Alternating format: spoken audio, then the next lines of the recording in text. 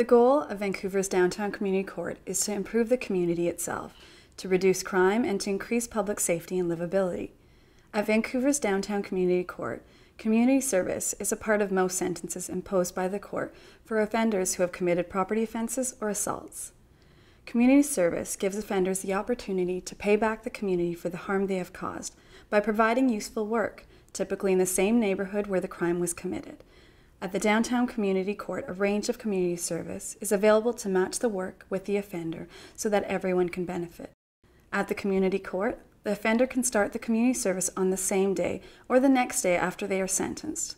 This is more meaningful to everyone involved. The offender can start to contribute to the community, and the community will receive the immediate benefits. There are many benefits to the offenders and to the community. Most recently, we participated with our West End Coal Harbour Community Policing Centre and did a paint out and had a number of offenders from the court come out and join the community and paint out graffiti in some of the worst areas in our neighbourhood. And it was a great opportunity to truly build community and take down the walls that are the us versus them. Offenders are assigned to one of two types of community service. The first is a work crew, which focuses on the streets and improving the neighborhoods in our community and catchment area. We've had the community court clients actually come and do some cleanup around the neighborhood, and that's been on a regular basis.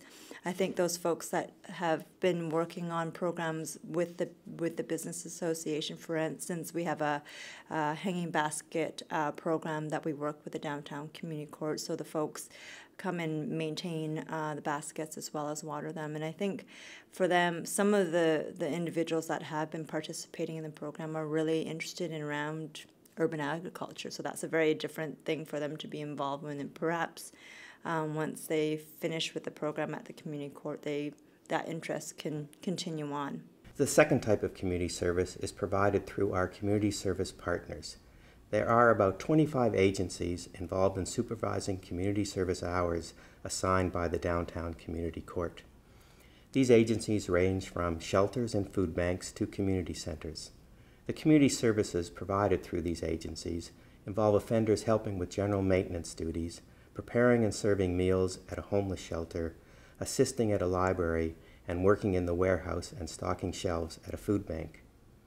In addition to performing work service as part of a court sanction, it also gives offenders an opportunity to benefit from the services the placement agency provides.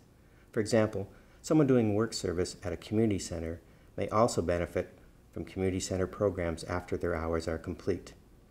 At Community Court, we try to match placements with offenders so both the community and the offender benefit. By the end of the first year, Community Court has provided thousands of hours of community service. I'm an experienced probation officer. The personal challenges that some offenders have, addictions, homelessness, mental health issues, and so forth, drive their criminal behavior and can lead them to be chronic offenders.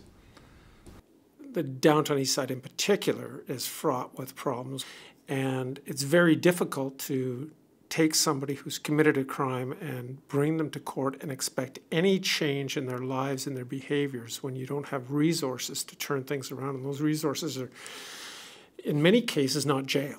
It's finding somebody a home. It's getting them the medical care that they need, either through outpatient or even if you're going to send them out to the Burnaby facility. But for mental health, it's huge. I always say we're not going to wrest our way out of the problem. It's just not going to happen. We need to find resources for the people that are down here that get themselves in trouble, and the community court is one step in doing that. At the Downtown Community Court, offenders are getting the supports they need, and they can do their community service because of that. We're able to focus more on the offender. Sometimes I'm out there with them, working with the offenders and taking them to services. A few have come back to see me just to talk, tell me how they're doing. It's giving these people a sense of community and helping them realize they are part of that community and can be accepted by that community.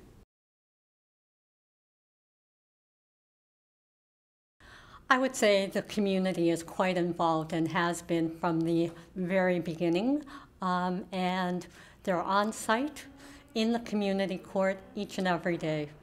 We are still actively engaged in ongoing meetings with different groups that have very different perspectives on community concerns. The community court's catchment area includes 7 very distinct communities. There are so many organizations in the community that are helping us out. One agency of volunteer court workers helps our clients get to where they need to be within the courthouse, to see their probation officer or to get connected to community service right away. A local art gallery displays local artists' work in the courthouse.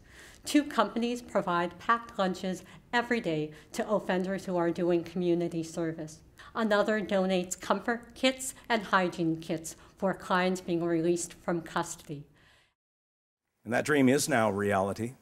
And that reality, I believe, we can be confident will make a significant contribution to the downtown Vancouver community and will promote a safe community. It will enhance public confidence in the administration of justice and reduce recidivism and reduce the level of so-called minor crime.